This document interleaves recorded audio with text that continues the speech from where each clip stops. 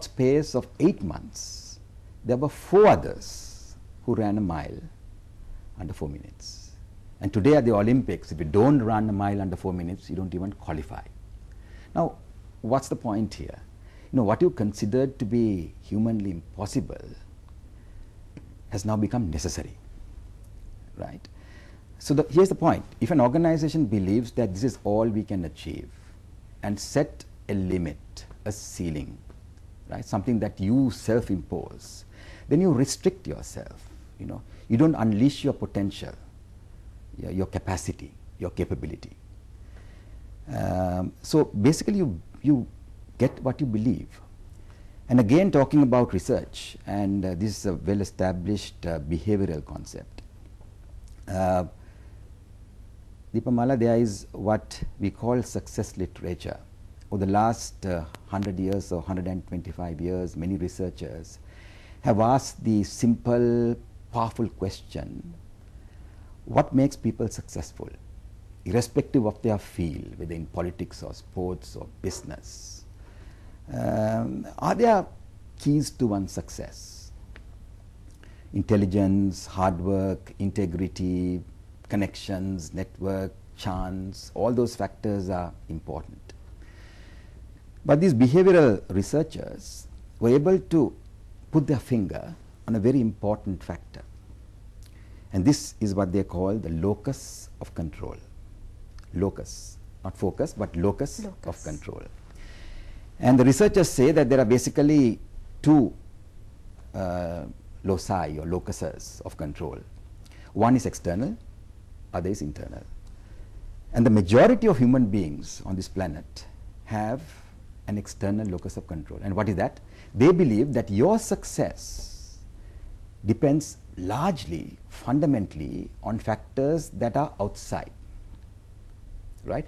And a small minority of people on earth believe, yes, external factors are important, they impact on you, but in the final analysis, your success depends on factors that lie within you, right? So locus means location. Where are the success factors? Are they located outside? Then you have external locus of control. If they're located within you, then you have internal locus of control. So what happened in this example that I cited about Roger Bannister? People said, well, external locus of control. We are given a body, a physiology, and we cannot run a mile under 4 minutes. External, impacting on the internal. And the moment somebody did it, they said, look, it can be done, right? So then they had an internal locus of control. You can do it. So here you are. I think a key challenge for organizations is to make people believe in themselves. So now ability and capability in that context, how does it fit in? So ability is when you think this is all I can achieve. Right. Right. Right. And you don't really stretch yourself. You know, it's like a piece of elastic. Okay. You say, well, so this is all I can do. Right. So in other words, you submit yourself to the external locus of control. So focus, you look at the external factors, the obstacles and the constraints. And you define a framework for yourself. Exactly. You define the frame, and then you think my success depends on how I play, how I operate within this given box, within this given frame. So that is called ability. That is called ability. So capability is when you actually break out of this box. And then you turn your attention inward, and it is the internal locus of control. Right, because you believe you can do it. Okay. Right. So it's a can-do mentality, in short. Right. And I think as parents, this is one thing that they should do with regard to their children. You know, making children not just able.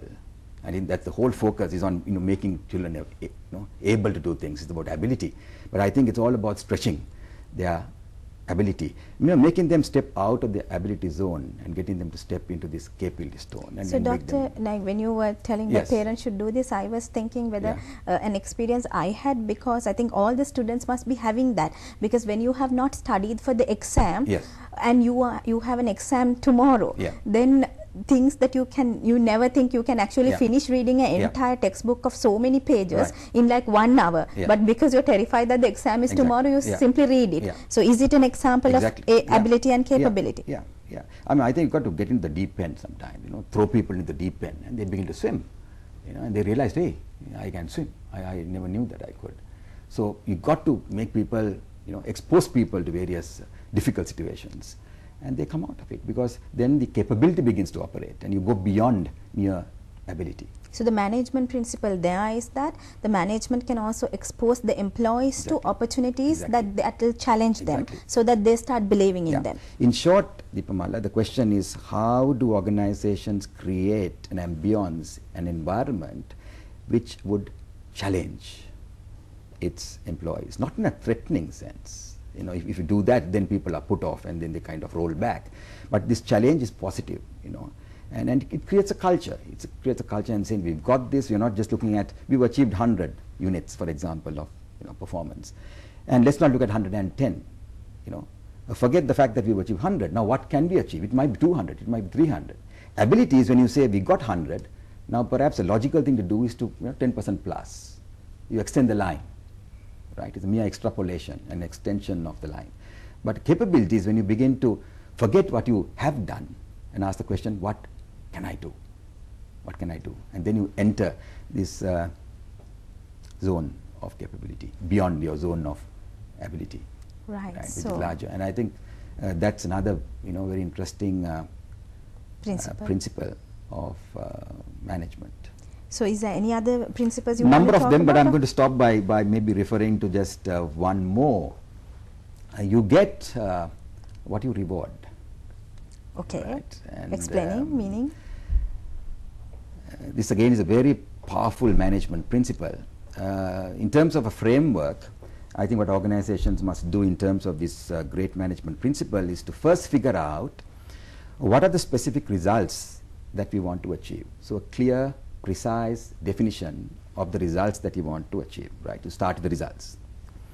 Now, in order to achieve these results, what are the appropriate relevant behaviors, right, that we must promote within the organizations, and that must be clearly identified. So you see a nexus, a connection between the results you want to achieve and the behaviors that you want to promote.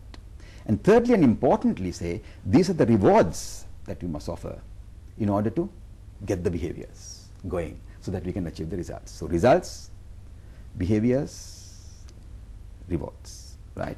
And a sharp connection between these three factors. And the organizations that are able to get the connections, results, behaviors, and rewards, do extremely well.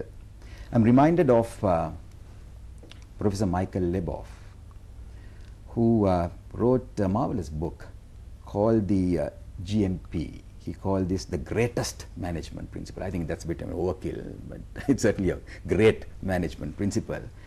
And he said the same thing.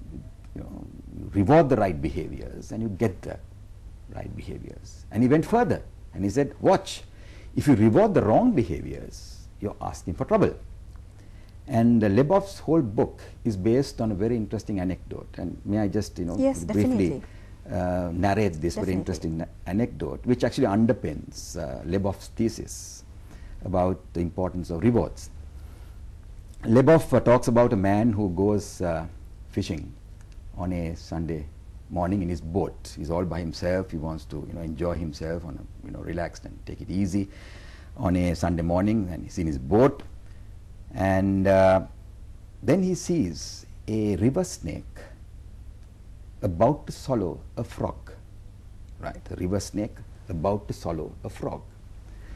Now this man feels sorry for the frog, and he rose up, he moves up, takes a stick and takes the frog off the mouth of the snake.